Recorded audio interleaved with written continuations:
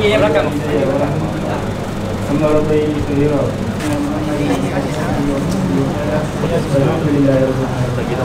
Terima kasih Amirul Hakim atas bacaan doa tentang tadi.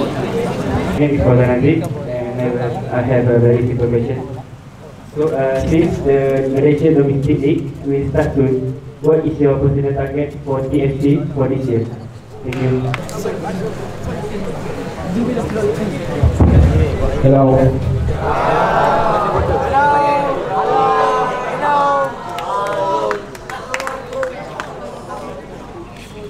So I think our target this year is for the league to do our best to try to make the league important. TFC for this year can compete with other big four in Malaysian Super League. The other top four is JDT, Kedah, Selangor, Pahang.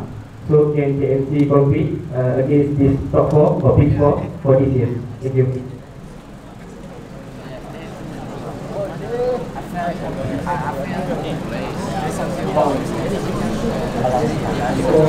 For me personally, I don't know what the big four.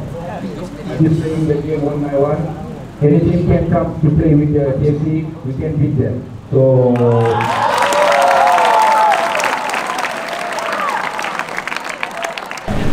first of all, we can Indonesia, we can Terengganu.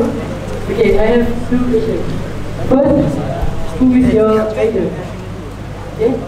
Second, what is your aspect from Terengganu? Anja a bit shy. His idol is David Silva and Xavi.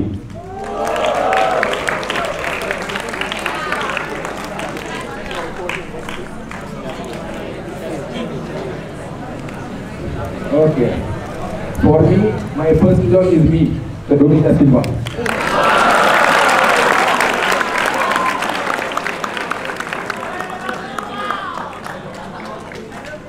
And the two more idol I have is my father and my mother. So for football, I have Zidane. I have Ronaldo from Brazil. And Didier Drogba. It's only three. Thank you.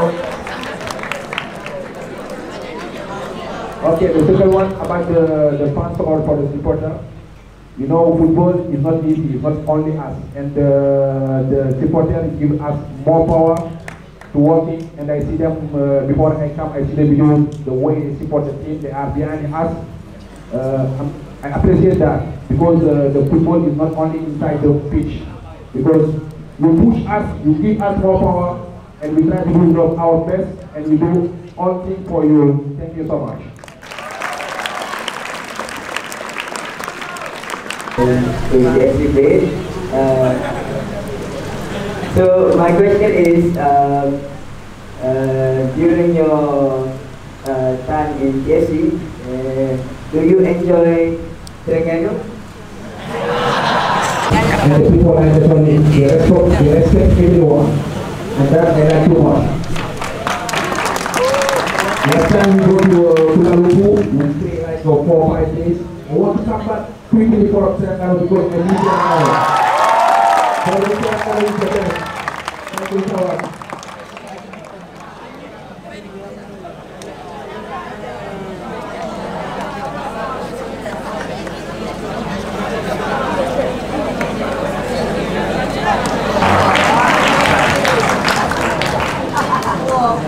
Okay, kita nak Dominique dia buat juggling dan freestyle dan